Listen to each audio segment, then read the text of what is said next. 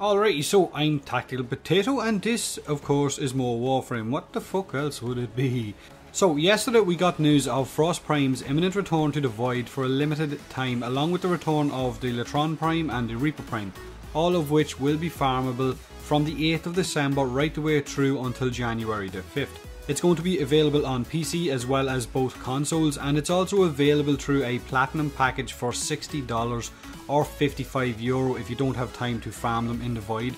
And in this package you will also get Frost Prime, Lachkrampf Prime, Reaper Prime, as well as the Titan Extractor Prime, some profile images, and a coveted Mesa Prime Syandana, which is probably one of the best, if not the best looking Syandana in the game. I will of course leave a link to this news on the Warframe website in the description below.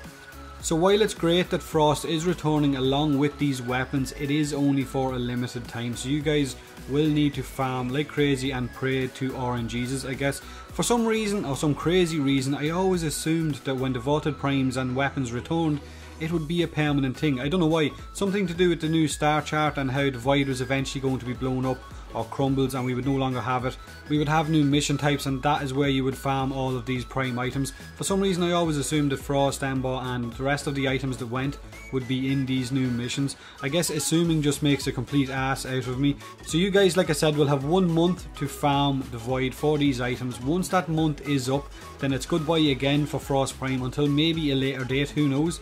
And if you already own Frost Prime and those weapons, then to get the Mesa Syandana it will cost you $60, so good luck with that. It's a crazy amount of money for one small fashion item, and maybe the Titan Extractor Prime as well. Is it worth it? I'll let you guys decide.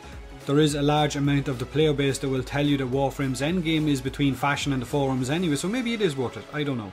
Let me know what you guys think of this limited time return for Frost and the weapons.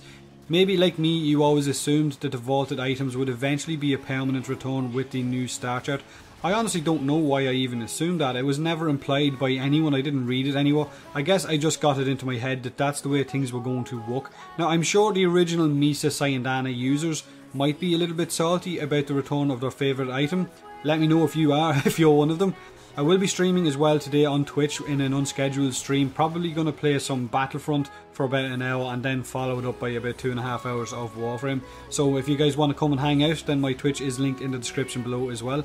Like I said, let me know what you think of this deal. Hit that like button if you enjoyed the video. I will see you in the next one, and as always, thanks very much for watching.